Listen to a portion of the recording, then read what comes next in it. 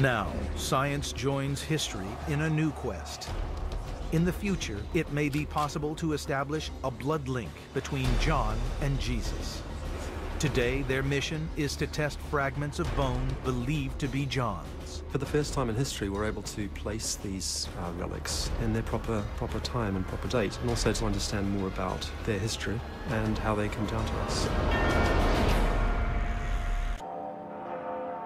In the centuries after his death, bone relics of John the Baptist begin spreading out from the Holy Land as early Christians seek a physical connection with the man who played such a decisive role in the life of Jesus. His relics become extremely important all over the world. So there are lots of narratives of discovering parts of his body, whether it's his head or other relics. His hand and arm seem to be incredibly important because he points to Jesus during the baptism. By the 15th century, there are over 200 relics of John the Baptist across Europe, far more than could possibly be genuine. Whether authentic or not, each piece is a clue to the growth of the early church. Using carbon dating and DNA techniques, scientists hope to build a map showing the crucial role played by relics in the spread of Christ's message.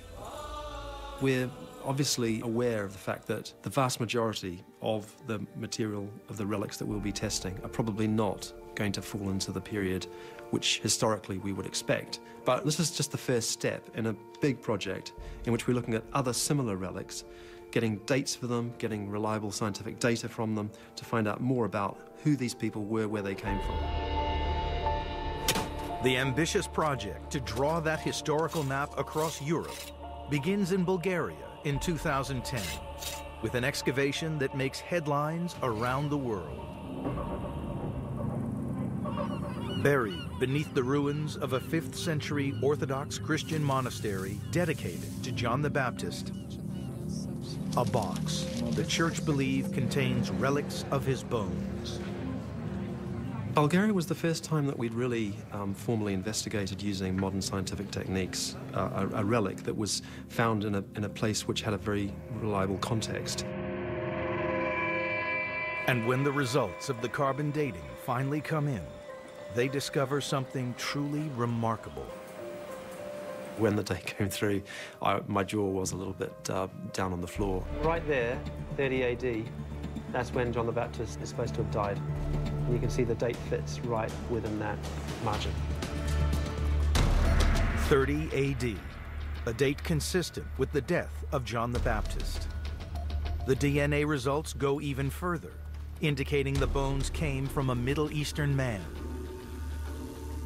Could these actually be the bones of John the Baptist? And a connection to what the Bible points to, a possible blood link between John and Jesus.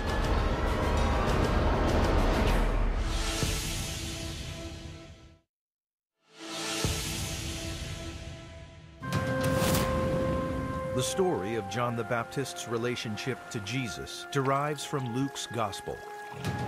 The Gospel of Luke describes Mary, the mother of Jesus, and Elizabeth, the mother of John the Baptist, as being relatives. It uses a vague term, kinswomen, and our best guess is that means something like cousins.